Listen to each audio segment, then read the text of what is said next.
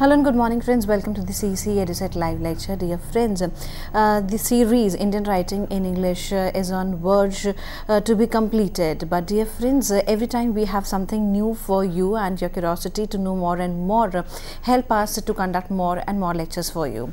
Dear friends, in today's session we would be talking on the famous novelist R.K. Narayan.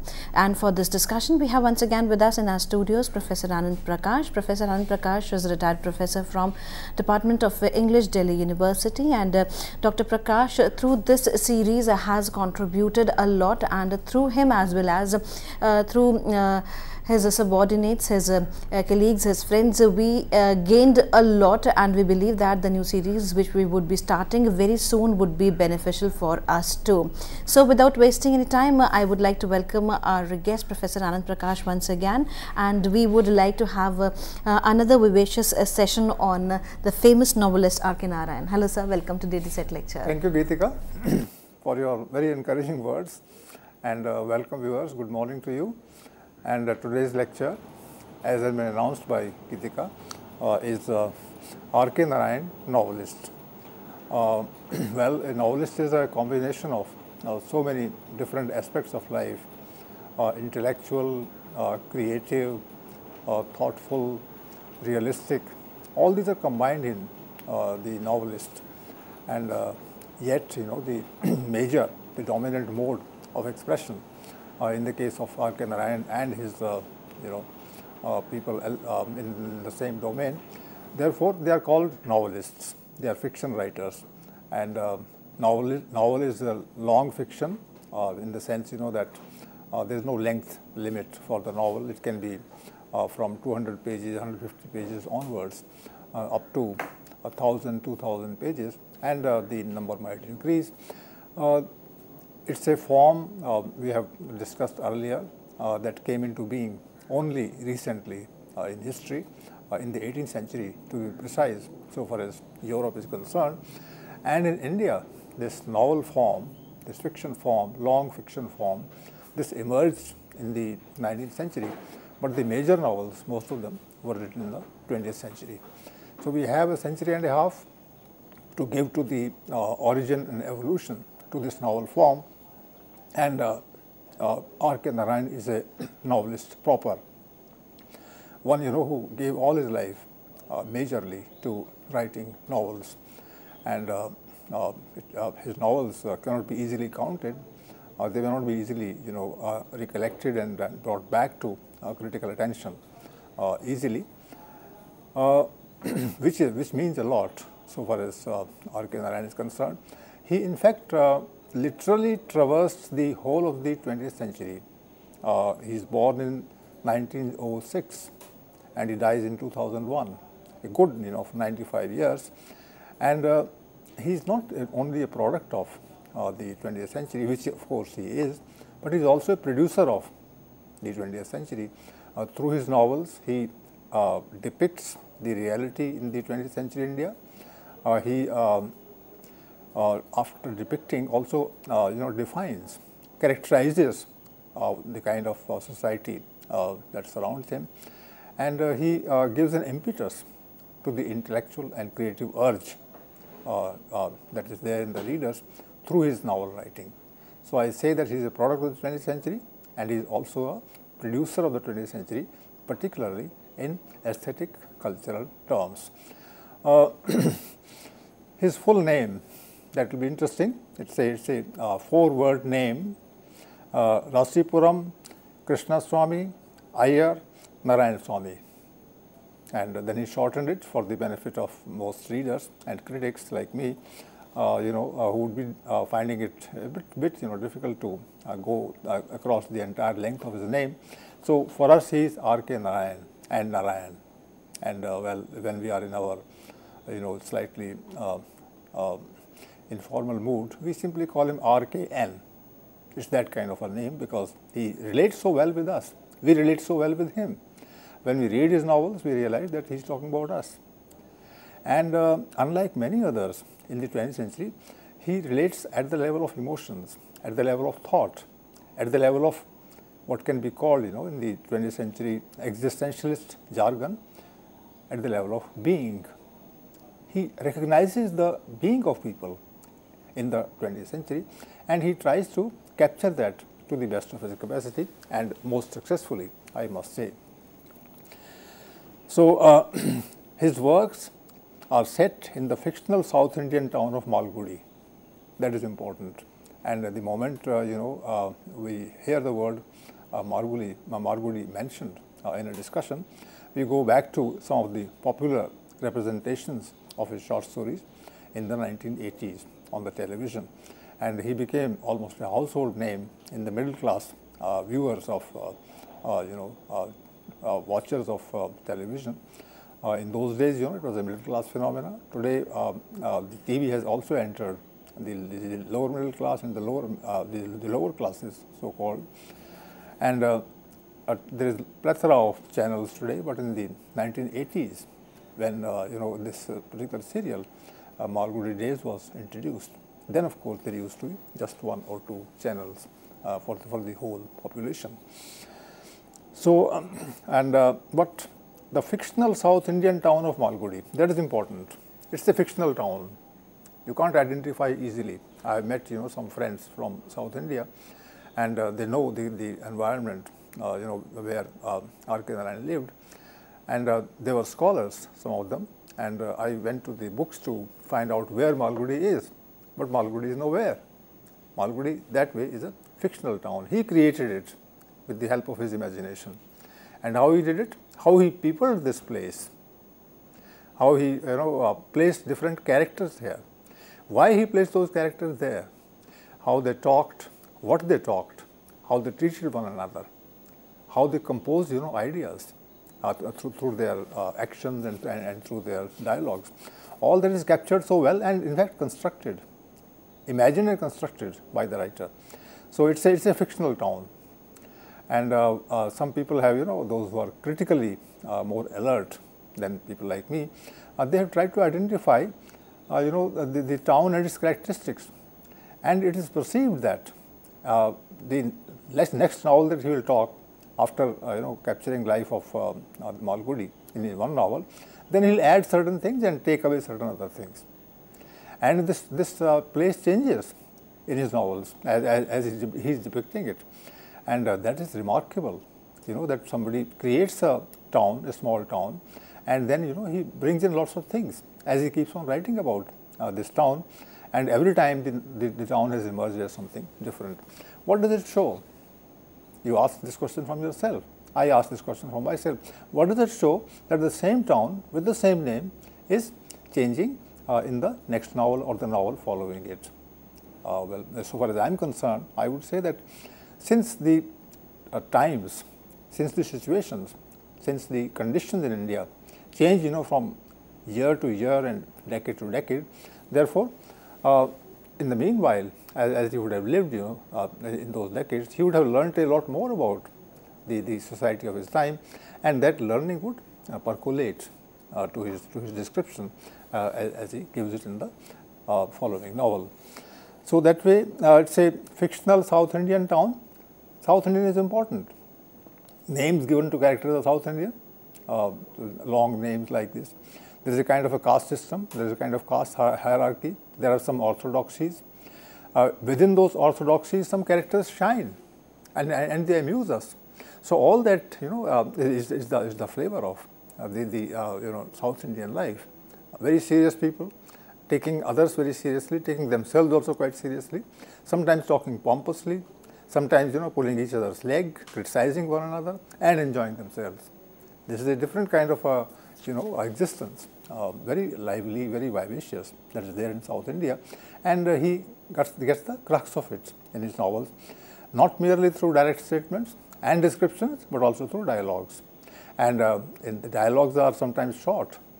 Sometimes there is a twinkle in the eye of the speaker, as is shown in the dialogue, and there are silences, which means that the writer is in fact enjoying taking pictures, one and the next picture from life as he imagines it in Malgudi, puts it on page, and then he, with the help of the description on the page, regains the audience, entertains the audience, and that is what R.K. Narayan is doing all the time.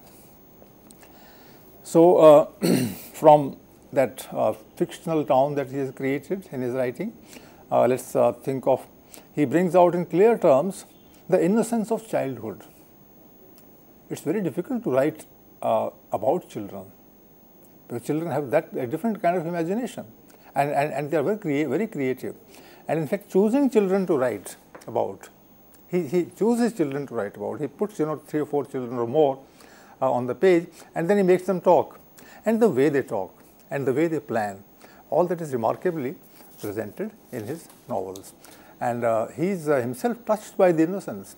He knows that they are wrong in many cases, that they are bragging, that they are teasing one another, and they are helping one another, and they are being sweet. All this R.K. Narayan is able to imagine, capture, and express through his writing on the page. So, he brings out in clear terms the innocence of childhood, and it's a remarkable thing, innocence of childhood. In Western Europe and in India, I'll also give one reference from India. The innocence of childhood is a major theme, because this childhood, when it is captured in that kind of a scenario, then it shows us the mirror. In fact, we learn a lot from reading the writing about children, because then we know that we were once children, but then we became something different, and that difference is negative. Today we are mechanical. Today we obey others. Today we expect obedience from others, and this puts a kind of a wall between one person and another. But you put 2 children together, and they enjoy each other's company, and they never bother about any walls. In fact, they can't even imagine that there can be walls between 2 people and between 2 generations or what. So, because children relate very well, therefore, this person seems to be fascinated by this particular penchant for among children, and he then decides to write about them in detail. That is important. The second thing is that in childhood, what he sees is wonder. A child always wonders. A child always has wide eyes. You tell something the child, and the child doesn't understand what it is. Therefore, the child will show the wonder on the face, in his or her eyes, and would like to respond in a manner that you would start thinking whether the child knows, or knows less, or knows more than we think he or she does. So, that way there is a sense of wonder in children, and that wonder is recognized by our writer R.K. Narayan.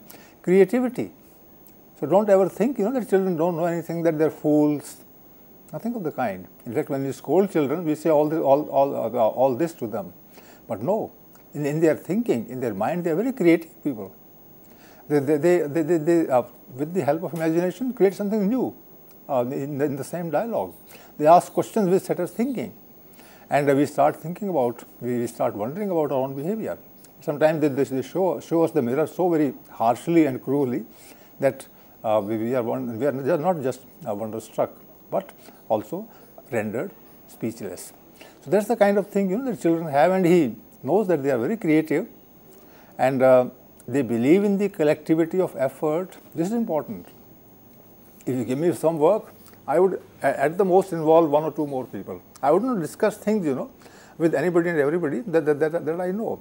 I will keep the whole thing to myself, and in fact I will be telling in that case myself that I know better than all the people around me. Children don't do this.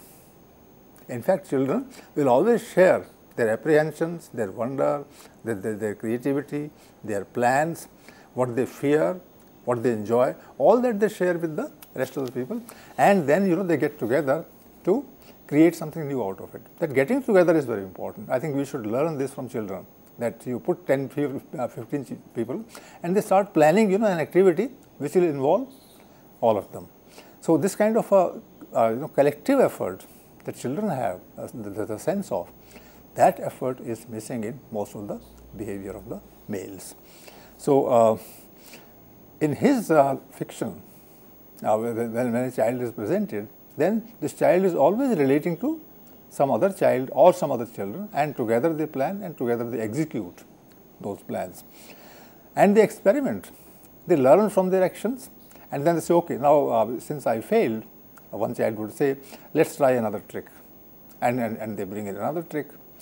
Now, R.K. Narayan is not the first one to do it. Great writers always have engaged themselves with this kind of a pursuit that is there in children. The famous Mark Twain in the 19th century comes to mind. There are many more. In fact, in West there is a lot of rich literature so far as children's imagination is concerned. Anyway, this is what the children have, this is what the children enjoy, and this is what fascinates R.K. Narayan in his fiction. Then, when it comes to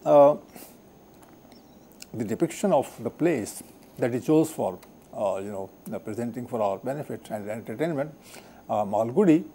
So, what is Malgudi? And in the sense, what does it stand for?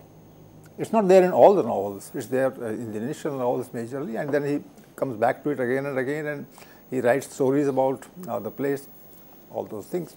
But then, whether he's writing about Malgudi or he's writing about another town, which is identifiable in some cases, or he is picking up a theme in presenting it, what he is basically doing is that he is depicting the larger community in the microscopic form. Microscope, very small. The very small thing is shown with the help of the microscope, and you feel as if the writer is having a microscope in his hand and he is putting it in front of him, and through it he is seeing different people in their ordinary small actions. That of course it does. But then the opposite is said, that microscopic depiction of larger community by this person. So, larger community is the whole of India, it may be the whole world, but then he's talking only about a small town, he's talking only about a child or 2 or 10 children.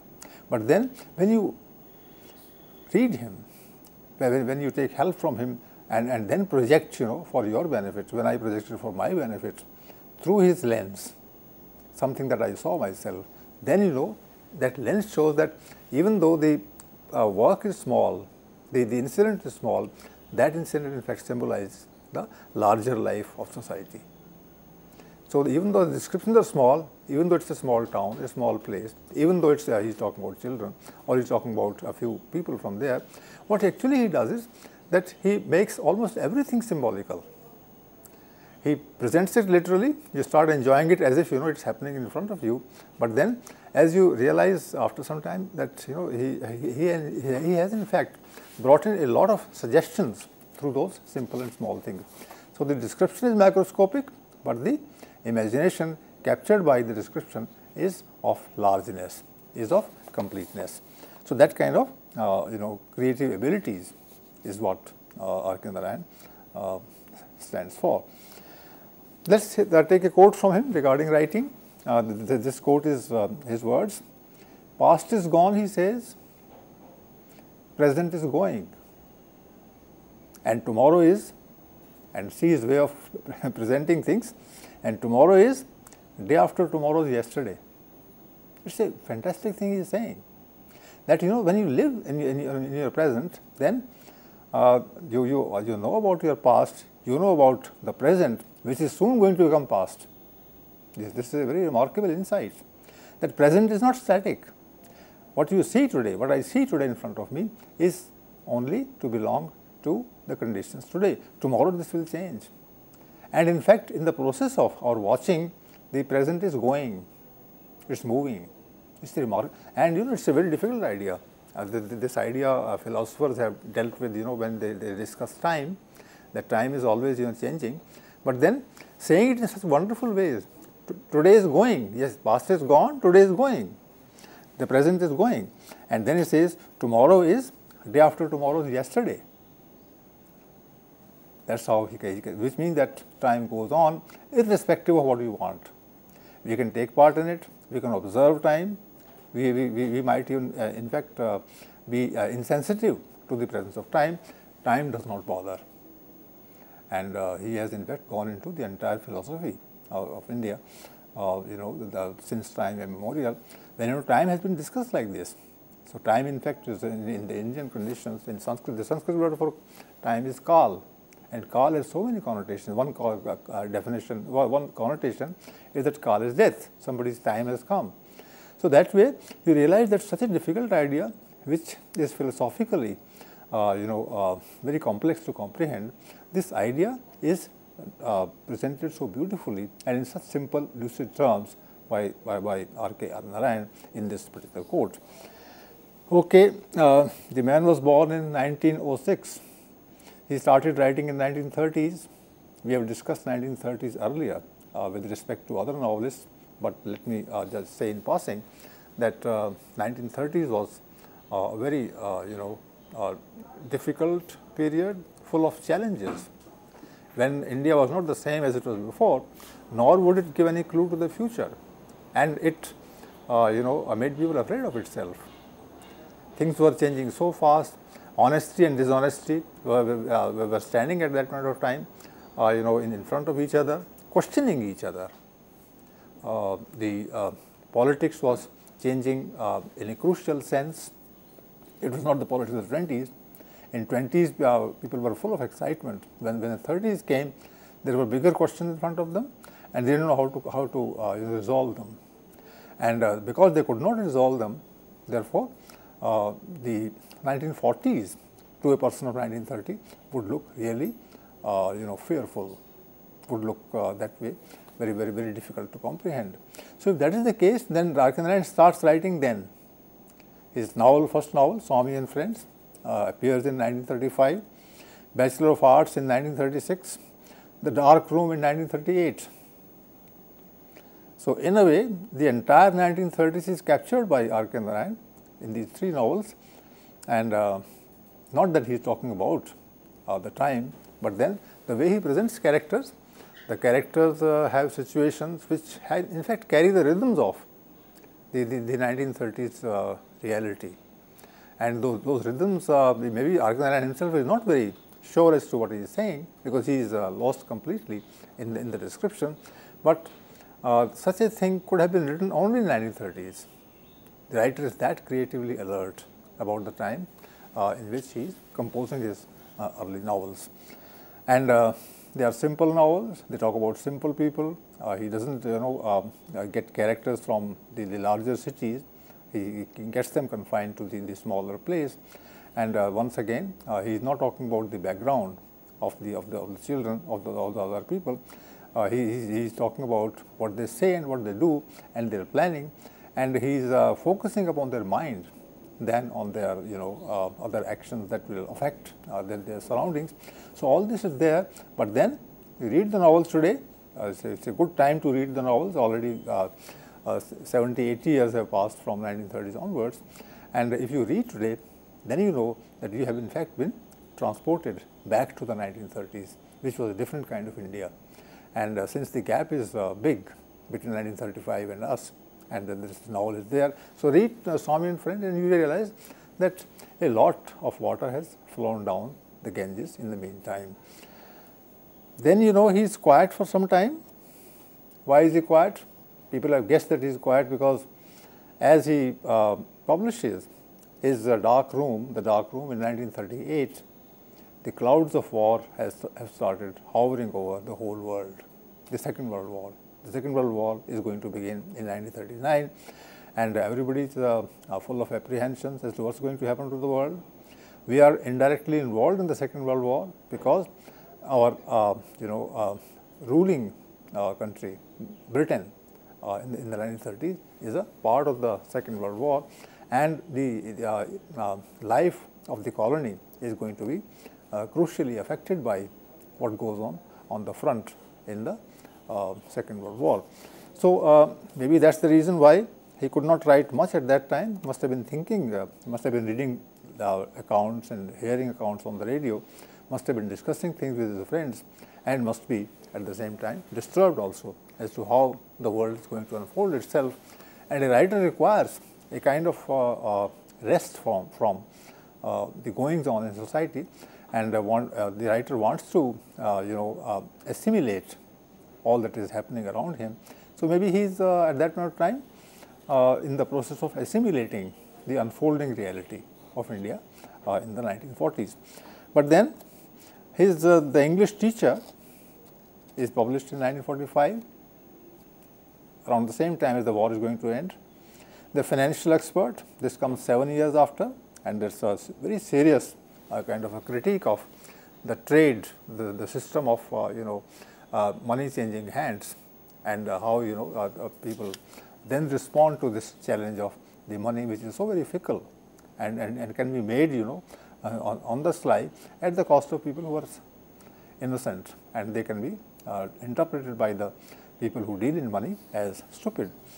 So, Financial Expert, there is a Financial Expert there, and the whole thing is really very funny.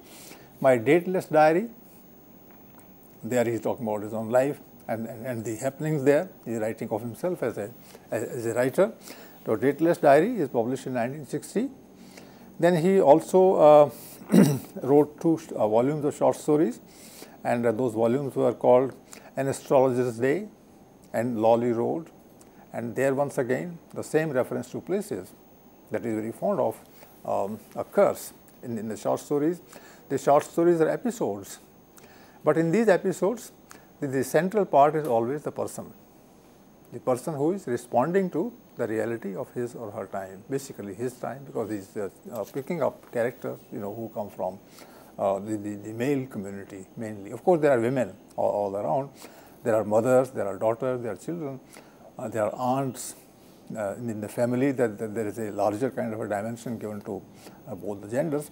All that is there, but then if you look at it a bit consciously, you realize that he is basically going into the psychology of the males, and it is these males who are devious, who are cunning, who are all the time indulging in tricks and all, and therefore the carriers of all the vacillations of human weaknesses and behavior, they can be easily captured by, because the carriers of them are males. Anyway, I will not go into this question so far as the present discussion is concerned, but then just in passing one can say that he is talking about the episodes, and the episodes relate to characters in his fiction.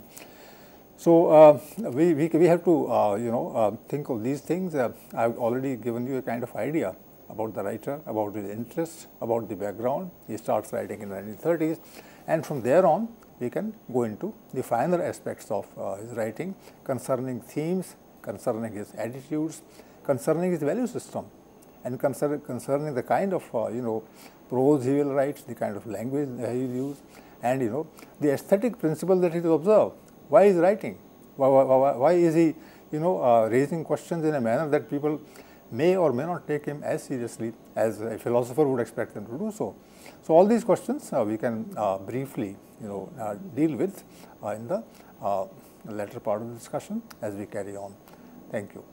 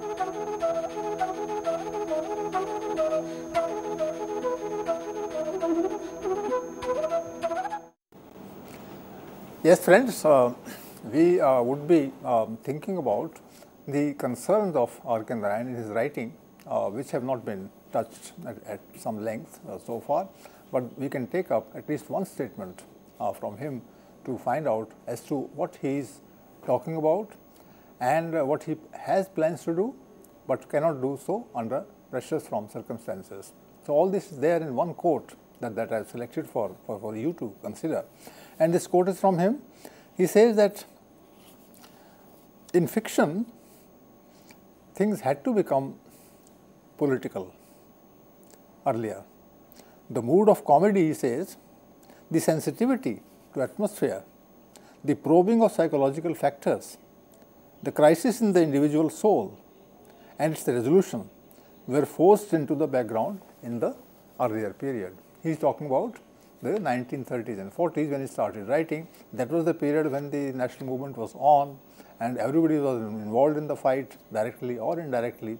They were discussing the national movement. They were discussing the injustices that were being done to our economy and society by the ruling regime which had its roots in Europe, in England. And at that point of time, he says it is understandable that writers were political. It was in a way the pressure of circumstance that compelled writers to become political in their approach. So, they would be talking about injustice, they would be talking about violence, they would be talking about the high-handedness of the British regime, and they will express their anger in such a manner that that anger started motivating writers to take it up as a challenge in the creative sense of the word. But he said this and he is a very conscious writer in that sense. He knows that during the national movement you could not take up some important issues, but those important issues were there and they were, he says, they were forced into the background. Which were the issues? Let me pick up again from the quotation. The issues that could not be taken up in the pre-independence period were these: the mood of comedy. You can't be comic at a time when the country is involved in a fight. Okay, that's a good theme, that you want to entertain people and you want to regale the audience, you make them relaxed and they should enjoy reading.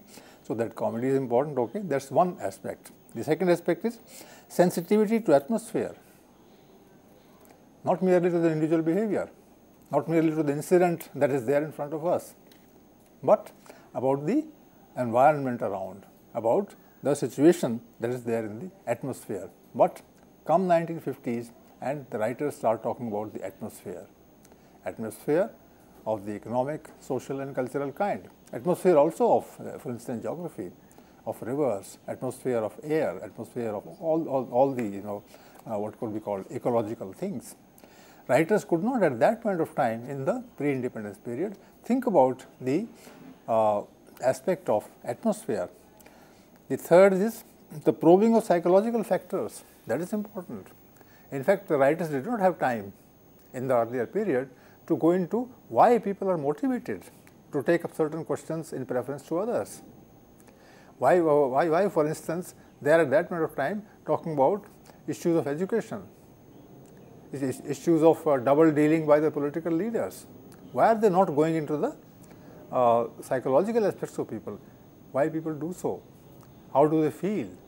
How does a coward sometimes score as well as a brave person? And you go into the psychology of it. You also as a writer try to explain and elaborate the conditions in the mind, what one thinks and how that thinking is sought to be projected through one's writing or through one's behavior. So, all this was not discussed earlier in literature, but in the 1950s onwards the preferences of writing changed and now they could talk about the working of the mind in the novels and literary different pieces. The crisis in the individual soul, it's a high word, it's a heavy word also. What is individual soul and can there be a crisis there? One can think of a crisis in society, one can think of crisis in the family, one may think of a crisis in school or in the political thing. But can there be a crisis in the soul? I was slightly surprised to read this phrase from him, but then writers know that the soul is being involved in certain things and that the soul is not able to react to a particular circumstance. What does one do then? when the soul is facing a crisis, then I think, and that is what he is suggesting, that the writers take over.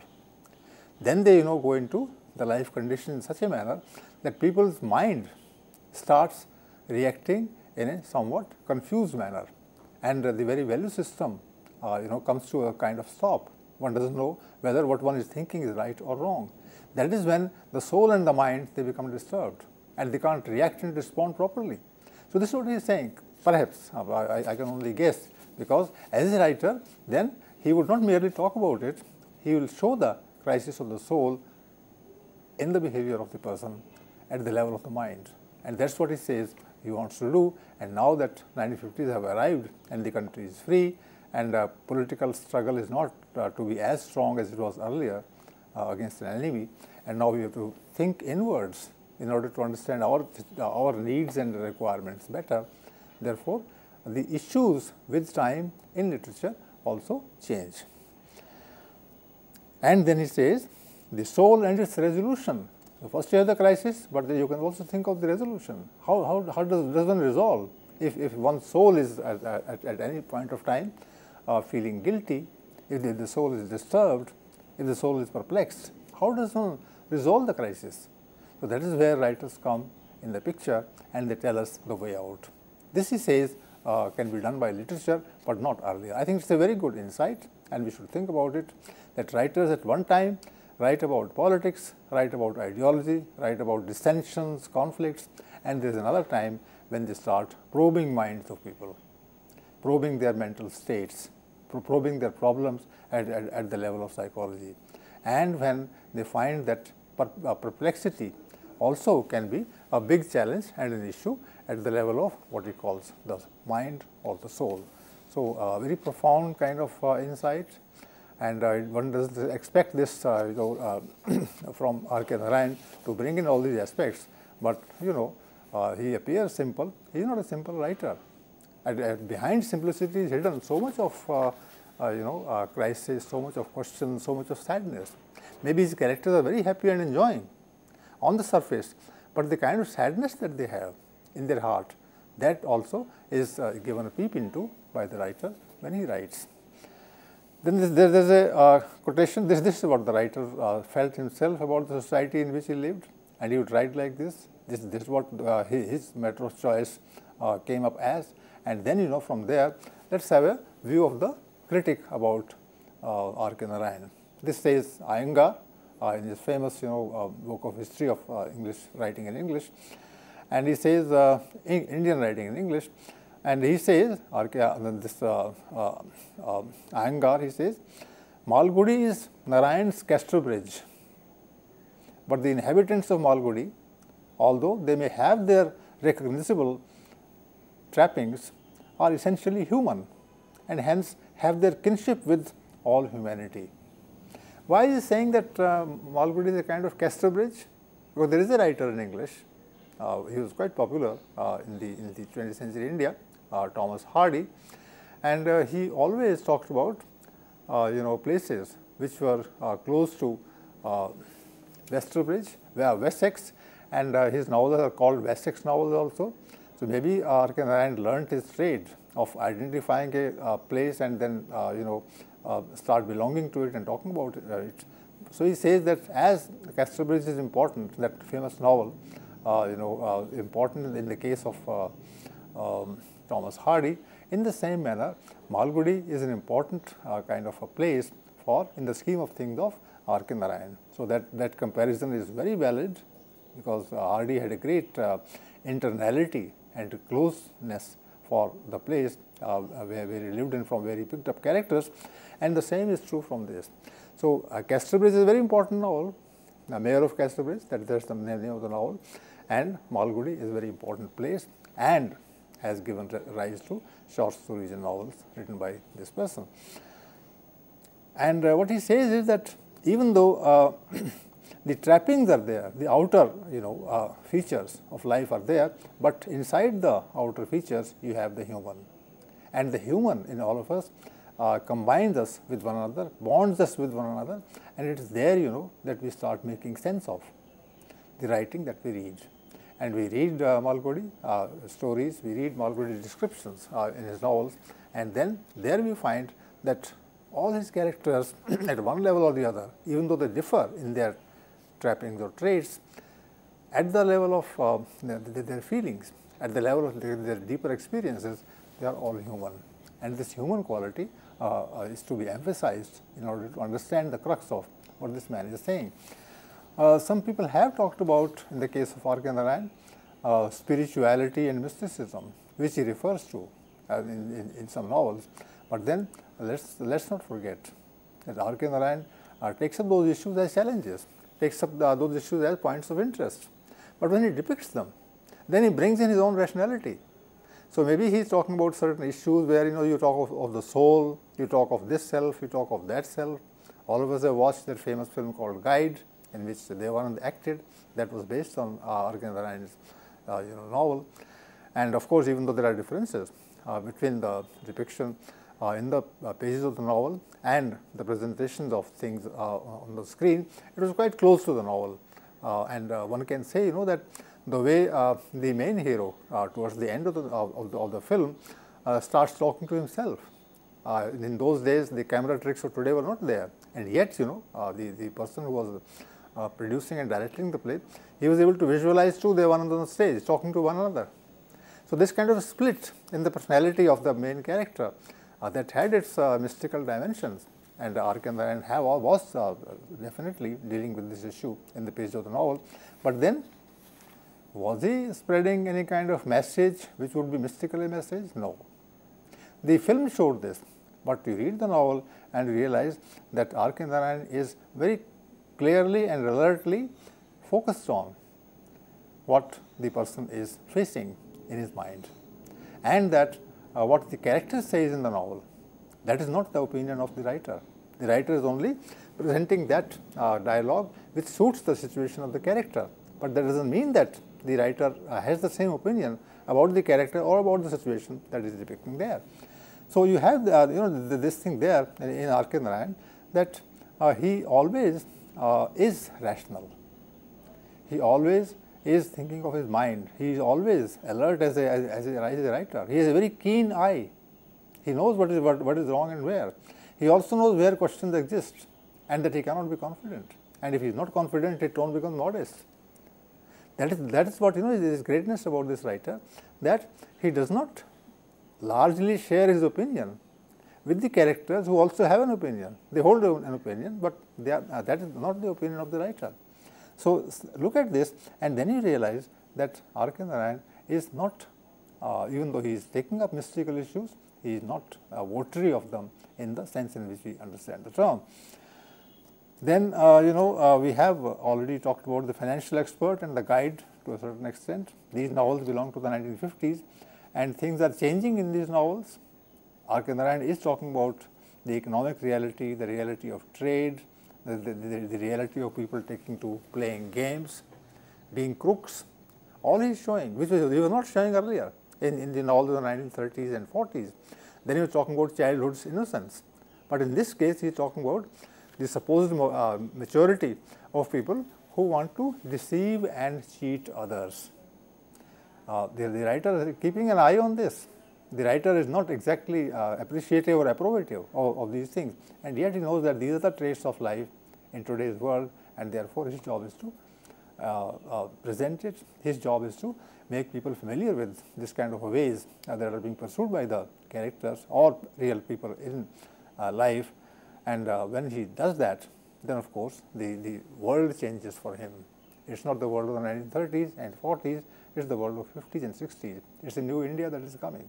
So you can see today's India, the India of the 2017, from the presentations of his novels that were written in the 1950s. At that point of time, those features of behavior were in the seed form. Those tricks that people played at that time, they were in the seed form. Today you can see that in the proper way in which things are being guided by the motivations of people who think of nothing except money all the time, and in that process they might in fact bring a kind of a situation of crisis today. They don't bother about it. But then you look at those novels in the 1950s, written in the 1950s, and you know that R.K. Narayan was able to see things and also the direction in which they would be moving later. So, this is the vision of the writer. This is the way the writer comprehends the reality of his time, and then he goes into the various ways into which this reality can move, and finally it might reach a place where it will be uncontrollable, it will not be easy to deal with. So, all those suggestions at the level of language, at the level of imagining, they are there in R.K. Narayan in the writing of the 1950s and 60s. So, this is that phase, you can call it the phase of difficulty, you can call it the phase of crisis, you can call it the phase of self-awareness. The words are for you to choose, for me to choose. But then definitely R.K. Narayan of the 1950s, 60s and 70s is not the same Narayan who was writing in the 1935 and later, when he was celebrating a kind of innocence and vitality of childhood as he saw it. So, Iyengar says that he takes up three characters from three different novels: Sampath, Margaya and Raju. Raju from Guide, and Margaya from Financial Expert, and Sampath from Mr. Sampath.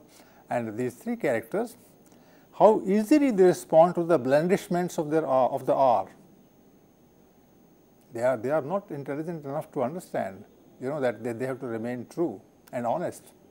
So, whenever some temptation occurs in their life, they rush to it and they accept it, they take it and they adopt it, and they become part of the temptation that is there around them. And R.K. Narayan from a distance is watching these characters. There is a character who can understand, who can enjoy, who can at the same time critically look at things, but the moment the temptation comes, the character falls. If the character falls, then the writer is watching, and watching with care, that okay, now that he has fallen to temptation, let us see how he behaves later. So, this is the kind of creative curiosity that this person is able to arouse in the course of his writing about these characters. So, see the words used by the critic. These characters stifle the inner mumble. Inner mumble is always there. When I am doing something wrong, then somewhere in my heart I know that I am doing something wrong. So, there is that kind of a mumble. I mumble to myself, am I right? Am I wrong? Should I do it? Can I stop it? This is the inner mumble, but then they stifle it, they curb it, they press themselves hard to stop this, so that they become once again focused on the wrong thing that they have adopted. I choose a wrong thing, for some time I feel uneasy, I feel disturbed, I tell myself I am wrong, but later on I say, no, don't think of this, always pursue it rightly, everybody else is doing it, why not you? If everybody is succeeding, why should you not succeed? So, I start telling this myself, and the writer is watching me. I am not sure whether God is watching or not, but definitely the writer is watching. The writer next to me, the writer watching me, or somebody like me, he is watching that person. And this is important. When people go to sleep mentally, morally, ethically, then the writer's job is to make them aware, and if possible to waken them up. This is what the writer's job is, and R.K. Narayan would be doing this job at a very subtle level. All the time he would be giving us entertainment, he would be giving us humor, but in that entertainment and humor, there is a kind of a glance that makes us self-conscious. That is what great writing is, and R.K. Narayan is presenting this kind of a great writing to the India that is emerging in the post-independence period, starting from 1947 up to 2001, when this person breathes his last. In Narayan's novels, this is the last quotation from Iyengar, there is generally a flight, people run away, an uprooting, they leave one place and go to another, a disturbance of order. Naturally, if you are changing places, if you are changing your job, if you are changing your preoccupations, then there will be a kind of disturbance in the order. You are doing something once earlier, now that you have left behind, and you are face to face with a new set of conditions, and in these conditions you will have to be very careful. So, all this will disturb the characters, and then he says, followed by a return, a renewal, a restoration of normalcy. The writer is a very positive writer, he is not a destructive writer, He will not put you in a state of gloom. He will not say nothing is possible. R.K. Narayan is by no chance an existentialist. He will not simply say, okay, this is how the reality has come and you have to bear with it. Bearing with it means adjusting to it and killing yourself in the process. That is what existentialist writing most of the time is. R.K. Narayan, even though he is living in the state of existentialism, he is not an existentialist. He is a viewer of society, and more than a viewer, he is also a person who has a vision about society. This society inherently is human, so it will come out of it. When it comes out is a different matter. That is not for the writer to tell us. But then, if the writer has the confidence that humanity is caught in the crisis, but it will come out of it, then there will be one kind of writing. In fact, if the writer is confident that the society will come out of its morass, come out of its inertia and establish itself in a new kind of an order, then the writer is, in a very good sense of the term, comic. In fact, this is what novel is supposed to be. And somebody way back in the 19th century in England, that is how the novel was defined. It was a comic epic poem in prose, something I think I discussed it in some other area. But here I say that if in one word one has to describe R.K. Narayan, one has to say this person is a comic genius. And when you say he is a comic genius, then he is a comic genius because he can create a wonderful world in a situation which is very pressing, which is very disturbing. And you read his novels and your faith in yourself will be renewed. That is what is being done in the case of the writings of the 1960s and later. Let us have a look at a different view from another critic on R.K. Narayan, and then we can briefly talk about features. You can rush through. There is a contemporary critic. She of course is also at the moment not there. She also died. Meenakshi Mukherjee, a very good academic writer and one who understood fictional texts at a very close level. She has said this about R.K. Narayan, and she says Malgudi has been perceived as a quintessential Indian town. It is not one specific town, it is all the towns. Quintessential Indian town, ordinary and uneventful. People say it is an ordinary place and nothing happens, there is no event that takes place there, where shopkeepers ply their easygoing trades. Shopkeepers come to their shops in the morning, till the evening they sit and they are talking to this person, that person, and their trade is easygoing. Idlers sit around the market streets gutter. There are a large number of people who are idlers, who have no work to do. They came in the morning and they will go back in the evening, and they are wasting their time. The critic can note this and say this, but look at this idea. Idlers come in the morning and they go back in the evening, and they have sat all through the day doing no work. It implies that this country also has a very serious problem of unemployment. People do not have work, so people have been turned to idlers. So this is what is being suggested, and this is what actually the writer has himself noticed. That when you go to the market, you find that a large number of people come there not because they have some work. They came because they had nowhere else to go. So they came to the market. They might have some chance of grabbing this thing or that thing, and for that they are waiting since morning, and they will go back only where they go back in the evening. Nobody knows, but one can imagine that they will be going to places where there will be no electricity, there will be places where there will be no hygiene, there will be places where there will be no food, but they have to go back, and the next day once again they come. This is what R.K. Narayan depicts. It does not tell us what to do, but it also does not tell us what to ignore, because there he says, look at this fact, these people are idlers, they come to the shop, they do not have anything to buy, so they sit on the sides, but then finally they go back. Okay. Idlers sit around in the market street gutter. Benign crooks go about their business of cheating gullible people. Benign crooks is a good phrase. Benign means kind people, but they are crooks. They have to take money from somewhere, and they will create stories. They will entice people to buy certain things which will be not useful at all, but then they can make some money themselves out of it. The benign crooks. So he is talking about them. Husbands absent-mindedly torture their wives. The wives are trying to talk with them, and they are absent-minded. They don't even bother as to what the woman is saying. And R.K. Narayan is watching this scene and is presenting it in this or that novel, all in a gentle and unchanging rhythm. This is the world of R.K. Narayan's novels.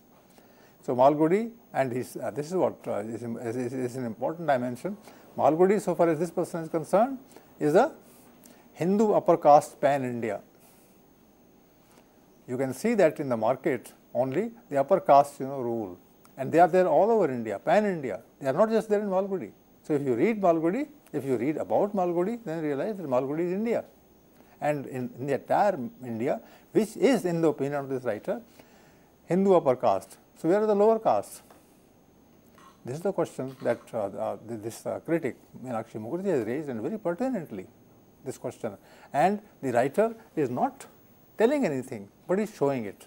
And once you see it, then you realize that, well, if this is happening, then we should sit up and ask questions from us and others. This is the kind of thing, and I'll now sum up in 2 minutes. I can just read out a few points that I have made indirectly in the discussion. For that first point is that he is rational and unsentimental. He is not trying to sweep us off our feet. He is merely telling us. And he is rational, he is using his mind. He is not using any kind of belief. 2, he maintains a critical distance between characters in the novels and himself. So he is not impressed by what the characters say in his novels. When they say, then he is hearing very carefully and he is amused. Thirdly, irony remains his everlasting mode. You can never pinpoint R.K. Narayan that he is saying this, because he might also be saying its opposite in the same sentence, which means that he is ironical. He is critical of what he is saying. He takes an amused interest in everything. There is nothing like important, nothing like unimportant. Both are equally important so far as he is concerned. And he is amused by what he sees. There is at the same time a strong streak of sociology that is active in him. He is talking about society, its various layers. He picks up characters not just at random. He picks up under a plan. So there are this class, there is an upper class, there is slightly middle class, there is a different layer of class, and you become aware of the presence of society. And the last point that I make is that writing all across remains dramatic. His writing is dramatic in the best sense of the word. It's not a description that absorbs you. It is a description that asks questions from you, and you start shaking up yourself as if you have to remain alert all the time. So he makes you alert. He prods you. He piques you. He does this kind of a thing regularly in his novels, and for this reason he always keeps us intellectually and emotionally awake. So I would say that as a great writer, R.K. Narayan has used fiction to the effect of understanding as to what is right and wrong in society, and how we have to keep thinking about it so that society does not go in the wrong direction.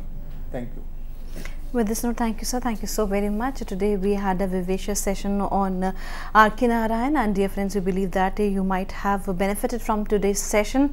So do write to us at info.cec@nic.in. We would be waiting for your feedbacks and would be waiting for you for the next session. That in the future session we would be talking on another important author. Till then, take care. Goodbye. Thank you, sir. Thank you so very much.